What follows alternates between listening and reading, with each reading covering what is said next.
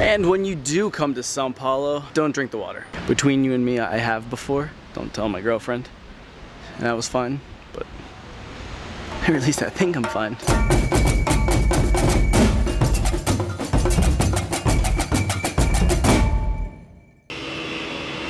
Bom dia, família! As you guys should already know, I'm currently living in Sao Paulo. So for that reason, in today's vlog, I'm gonna give you guys the top 10 things to know before you come to Sao Paulo. Keep in mind, all 10 of these things are strictly based on my experience living in Sao Paulo for 3 months. First thing to know about Sao Paulo is traffic. Sao Paulo is the largest city in the Western Hemisphere. First thing that you'll notice when you leave the airport is traffic. There is always traffic, and it is the most intense traffic that I've ever seen in all 55 countries. It is backed up and it is inevitable, so plan accordingly. Seriously, I've never seen traffic anywhere in the world like in Sao Paulo. Since we're on the topic of transportation, number 2 is transportation. Unless you're planning on driving out of the city when you get to Sao Paulo, do not rent a car. Uber is everywhere. Take Uber, it is super cheap.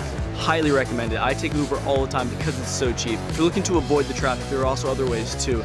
You can rent bikes, and my favorite, you can rent scooters. When you go to Sao Paulo, download the app Green, which is a scooter rental. And it's just like the scooter rentals they have in parts of the States. It's super easy to use, they're relatively inexpensive, and they're so much fun. Also, public transportation. There are buses everywhere in Sao Paulo.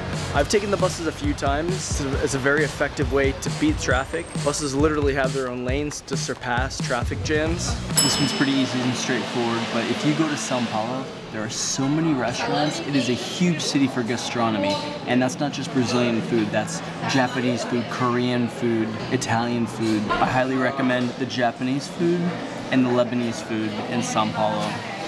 Yelp it, you can do all the searching and stuff, but Japanese food and Lebanese food in Sao Paulo, amazing. There are some world-class restaurants in Sao Paulo. Certainly, if you've never been to Brazil before, try the Brazilian foods like pão de queijo and açaí. Yeah, Sao Paulo is a great city for culinary tourism. Speaking of culinary tourism, the next thing to know is the sights to see.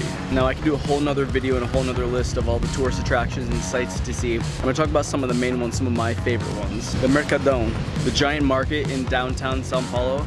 Absolutely, you have to go there. It's insane. You have to see it when you're in Sao Paulo. Definitely check out Parque Ibirapuera. It's a huge park in Sao Paulo. It's absolutely beautiful. Beco do Batman, definitely a tourist trap, but definitely awesome. Graffiti and street art everywhere. It's definitely worth it. Every single time that I've gone to Beco do Batman, it's always been packed with tourists, but it's worth it. All the tourist places that you're gonna find in Sao Paulo, they're not that bad. Sao Paulo is not heavily plagued by tourism. And then I would check out the Pinheiros neighborhood in general. It's a really cool neighborhood. It's kind of the Brooklyn of Sao Paulo. And lastly, on sites to see and things to do, I would say check out Avenida Paulista on Sundays. They close the roads. It's like a giant market festival type thing. Really cool. The next thing to know about Sao Paulo is that you should go there during carnival time. I know there's a whole bunch of other cities that are probably way more festive and maybe even more exciting than Sao Paulo. Sao Paulo has some amazing bloquinhos, parties in the streets during carnival time. It's important to know that a lot of the city shuts down, but it's so much fun. It's a really fun way to experience the city. So if you can go to Sao Paulo during carnival, go to Sao Paulo during carnival.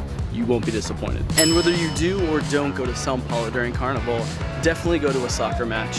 Sao Paulo, the city, has several teams, and if you watching this don't already have a team, congratulations. You now have Corinthians, the largest and the best by Corinthians. You can go online and buy tickets there. The soccer matches are relatively inexpensive depending how far in advance you get them and where you're sitting in the stadiums. They're safe, they're fine for families and kids. Going to a soccer match here in Sao Paulo will be one of the coolest experiences that you can do here, I promise. And the 7th thing to know before you come to Sao Paulo is tipping.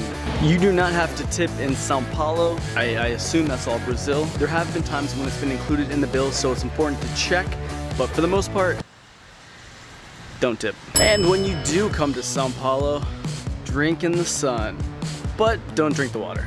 At least that's what I've been told. But for the most part, all the Brazilians that I've met and stayed with, everyone gets their water bottled from grocery stores, and you don't drink the water. It's just not a thing you do. So, don't do it. If they don't do it, don't do it. Between you and me, I have before. Don't tell my girlfriend. And that was fine, but or at least I think I'm fine. Don't drink the water. Number 9. by far, one of the most important things is that you need to learn some Portuguese before you go to Sao Paulo. Even though Sao Paulo is the largest city in the Western Hemisphere, even though it's packed, I have not found a lot of English in Sao Paulo. I would highly, highly recommend you learn some at least basic phrases in Portuguese before you go to Sao Paulo. Eu falo português, então eu não preciso fazer isso, mas vocês sim. Só um pouquinho.